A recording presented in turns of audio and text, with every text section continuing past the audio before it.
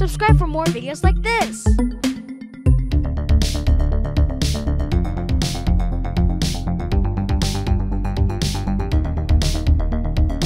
What is a leap year? Well, I will tell you, but please don't sleep on us.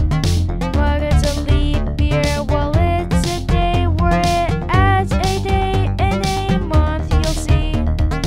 We have every leap year for every 4 years, but how do we have one? Well, it all has to do with Earth's orbit around the sun. Leap years help keep the 12 months on a calendar to match up the time for Earth to make a complete orbit around the sun. If your birthday is on a leap year, then celebrate it on February 28th or March 1st. 'Cause everyone needs a birthday.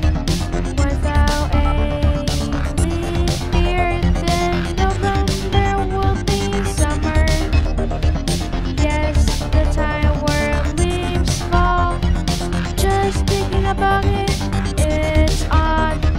But sometimes leap years don't come every 4 years, because in the year of 2000 was a leap year.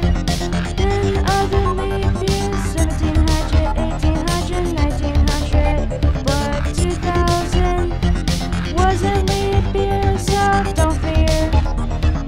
What is a leap year? Well, I will tell you, but please don't sleep on us. What is a leap year? Well, it's a day where it adds a day in a month, you'll see.